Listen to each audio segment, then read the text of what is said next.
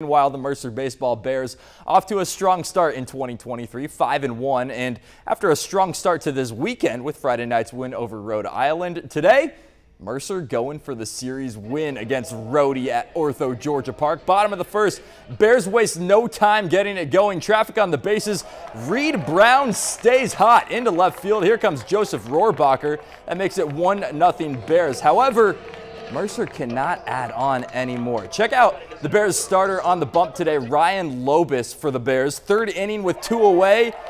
Got him. Rilo fired up and he gets out of the jam. But the Rams, oh, they were not going anywhere today. 1 inning later, they'll get to Lobis. Michael Anderson golfs one into no man's land. That's going to get down. 1 run scores easily. Here comes another. There's a collision at home plate, but luckily catcher Carter Sanford is okay.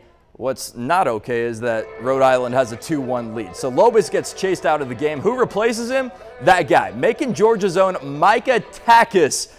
Batter number 1, he froze him. Strikeout. How about another? Got him with the high cheese. Takis gets back-to-back strikeouts, and he would get out of the inning, preventing further damage. Same score in the bottom of the 5th. Could the 60-year shortstop Trevor Austin get it going for the Bears?